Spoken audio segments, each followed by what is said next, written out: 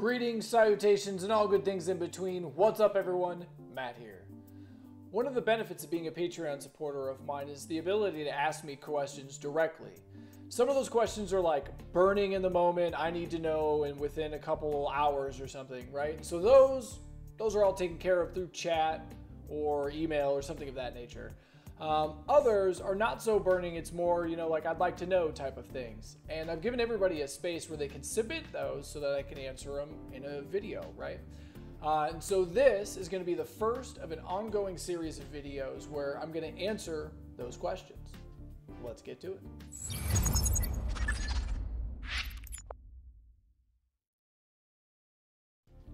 The first question here comes from Hamlet, and he's asking whether or not to use worksheet formulas or try to do the calculations in AppSheet. I get this a lot, and usually like the traditional person that's using AppSheet, like a lot of them are coming from the spreadsheet world. And so, in Google Sheets, you've got spreadsheet formulas all over the place. Maybe you're using conditional formatting and you've got data validation, so you've got drop downs and things. So that's usually where a lot of people are coming from, and then they're taking that and they're adding an AppSheet app to it. So the problem with that sort of setup is really kind of based around the inherent way that AppSheet interacts with, I'm just going to use a Google Sheet as the example. So like the process that it works, so I've got my device and I'm working on an app and I get, say I've modified 5 records of the same table, right? And then I hit the sync button. And then, so all 5 of those are pushed up to the cloud. AppSheet gets them, and then they're sending them back one by one to the data source, right? And so what's really happening there, the actual order of operations, is like AppSheet sends the data to the Google Sheet, and then the Google Sheet checks a whole bunch of things. It checks to see, is there any kind of data validation that we need to do?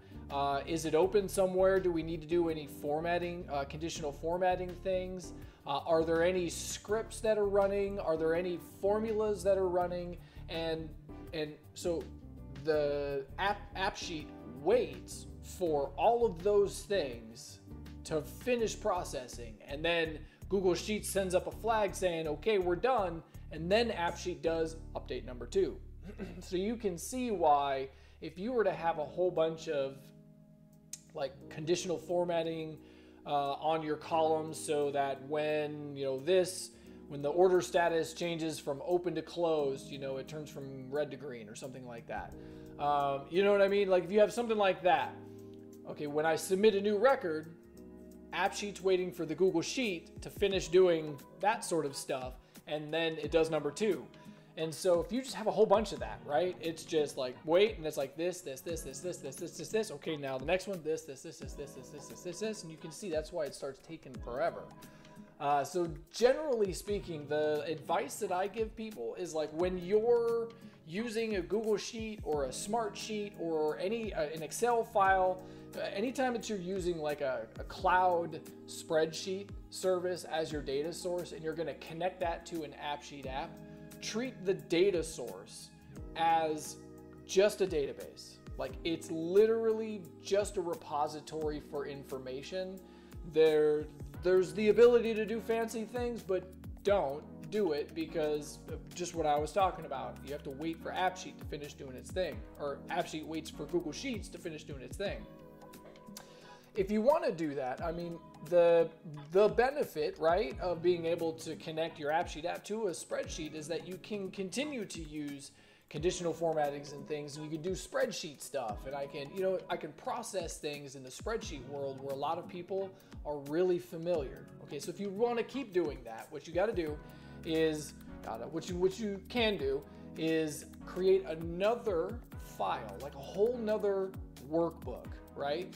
And open a sheet in there and use a query or a data import or something of this nature where you import the data from your main database into this other spreadsheet.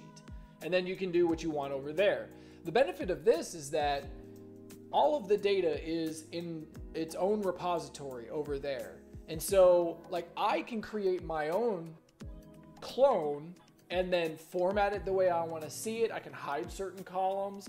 I can, if I adjust my query, I can rearrange things how I want. I can insert columns at the end for more calculations for my benefit. I can do a whole bunch of stuff, right? And then if Mike, doesn't like it, then Mike can do the same exact thing. He can create his own file and format it how he wants to see it. And it just opens up so many more opportunities when you do it that way. It's just most people aren't comfortable or familiar with that sort of data import type of formula into another sheet. But yeah, that's the general advice, is that you should just treat your Google Sheet just like a data repository. Don't do any conditional formatting. Don't do any data validation. Don't do any, equals sum, whatnot. Don't do any of that sort of stuff. No, your spreadsheet is literally just a place for data. I hope that answers that one. The next two that I have are from Graham. He says, I have been using AppSheet for a few years, and I currently use Zapier to do a lot of the moving of data between tables. For example, a job applicant becomes an employee, a prospect becomes an account, a contact an opportunity, right? Makes sense. Recently, I have been seeing more actions in the new bots and would rather do this kind of work in AppSheet and not involve Zapier at all. My question is, what can AppSheet now do that I used to rely on Zapier to do? Yeah, so basically, like automation has morphed into almost anything now. Like anything that you could do on Zapier, you can very likely find a way to make automation do it. Now, some of those things might be behind a paywall, like you have to have an enterprise license in order to access that thing. Like you can't access some of the API stuff or something of this nature. You can send webhooks out if you have a core license. So if you're trying to push data to an API, you can use you can create a bot that does a workflow type, I don't know what the word, a task where it pushes a webhook to an API endpoint that's somewhere listening for data or whatever. You can legit trigger scripts now from automation. So if you've got like a Google script that lives, in the cloud somewhere that processes data however it's supposed to happen, you can trigger that legitimately from AppSheet now. Any of the sort of data modification things, like I need to change an order from open to closed, right? Well, that's just an action inside the behavior panel that's modifying the order records order status column from whatever it was, it's setting it to closed, right? Or finished or complete or whatever the word is, right? And I can just trigger that in some way inside of an automation where I could have it triggered off of, say I've got the ability to submit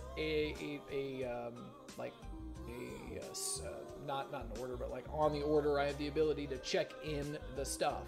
Okay, so once I check in everything, you could build an automation that's looking for that on an open order. And when that's complete, it kicks off a whole bunch of stuff.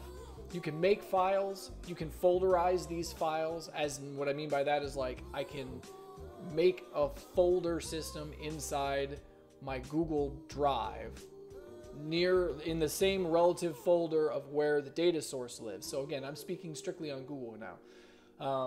Like I've got a Google Sheet that powers my AppSheet app. That Google Sheet lives in a Google Drive folder. AppSheet can folderize things inside that folder using data from your records. So like I could create a folder tree if I'm trying to, for instance, I want to save the PDFs once the order is complete and everything's done and we've got like a final, everything's done, we updated the file, I want to update the file and store that in the cloud. So I can store that like not in just like this invoices or orders dump folder where it's just got a billion things inside it and you got to try and find it. Hot mess, doesn't work.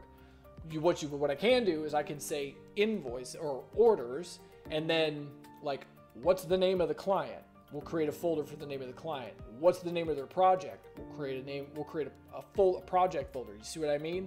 And we'll just keep extracting data from the records that the person has submitted and use that to build folders so that when you go to the Google Drive and you're looking at it, it all makes sense. Perfect. You can make files. You can make HTML files, which is crazy. So like the things you can do are amazing. There is very little that you can't do inside automation these days. It's just understanding how to get there is difficult.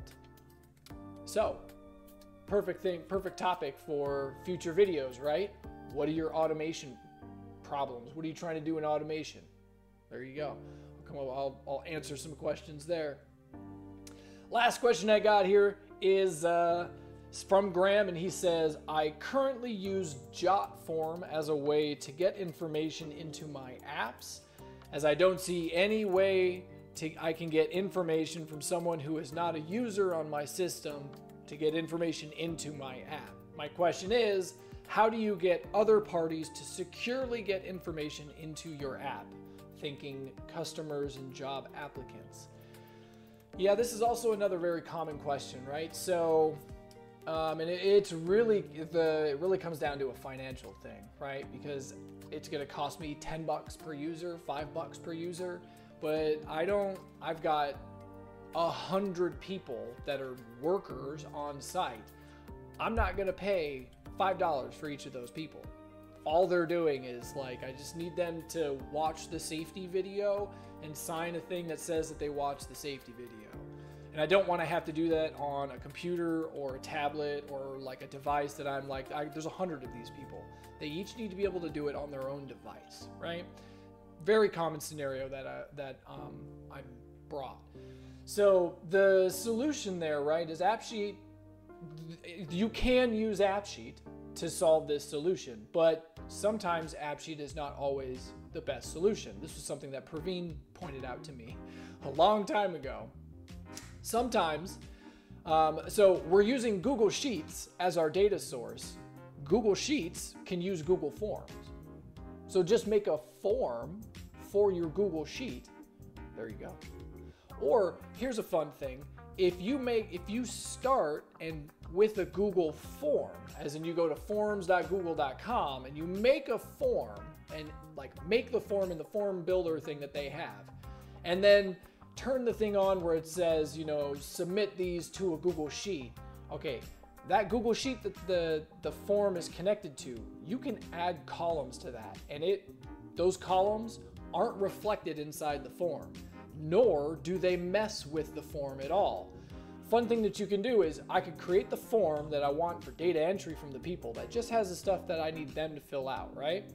Then I can get to the Google Sheet and then I can add into that all the stuff that I need to use. Because, AppSheet's based on structure. So like I'm gonna need a whole bunch of stuff up here at the front for like, I like to do all this header type stuff. Maybe I wanna separate things out into pages. Maybe I'm gonna add in some more stuff at the end for my own purposes and the processing things that I'm trying to do, right? Okay, you can totally add those in after you've made the Google Sheet from your Google form, and there you go. Now you take that Google Sheet and connect it to an AppSheet app. There you go. Now you've got a Google form that only submits the data that's inside the ones that were originally there, populating records inside the sheet. You get to AppSheet, then you can populate all the other columns using AppSheet. Dual purpose, done. If you're using Smartsheet, right? Smartsheet has a form thing that they have. It's kind of crap, but I mean, it works. If you're just trying to Yes, enter your name, enter your phone number, and did you do this? Yes, there you go. Like that's all you're trying to get. They got that. That's a simple thing. You don't need a whole lot for that. Or you could go the AppSheet route. There is the public apps that you can get. You can get a license for public app. It's $50 a month for an unlimited number of users, but there's no security involved, as in there's no login mechanism, and you can't use the user email formula, like the actual formula inside the app builder where you might want to pre-populate the email column with their email. You just can't use the formula. It just doesn't work. It causes a break, it errors. But, you know, if you give them a space to enter in all of their stuff, there's a setting you can turn on inside the app that filters out all the previous rows. So basically the table accepts data, but it doesn't show anything. So you can do that, create your AppSheet app. You could, depending, you know, on how far you wanted to go, the public apps can make use of automation to like send emails or notifications and things. So, or data changes and stuff, like you can do a lot. So like if you build that inside of an AppSheet app and build it as a public app, there you go. It's just submitting records into your sheet. Happy days. You just deploy the public app. You have to have the public app has to be hosted on a separate AppSheet account because you can't have two licenses on the same AppSheet account. You can't do that. So I mean, you just spin up another Google account for the app, move it to that AppSheet account. There you go. Distribute the the web address for that for that public app to all of your people. Give it make a QR code from the URL or whatever. There you go. They don't have to install the actual app because you can do the signature thing. You can submit photos. So okay, you can't access if you access an app through the web browser versus using the actual AppSheet app. If you use the AppSheet app, you can use the camera to take a photo. Versus on the web, all you can do is upload something. So I can natively take a picture using my camera on my phone and then upload that file using the image column, right? So it all works. It's just there's little things that are a little not as nice, but it totally works, and it's the easiest way to do it. Yeah, so I hope that answers your questions. Sorry if this was a little long and maybe a little tangent-y and ranty, but we're getting there. If you have any further questions, feel free to let me know. I will try and do one of these every week if I've got enough questions. Till then, everybody, see you in the community.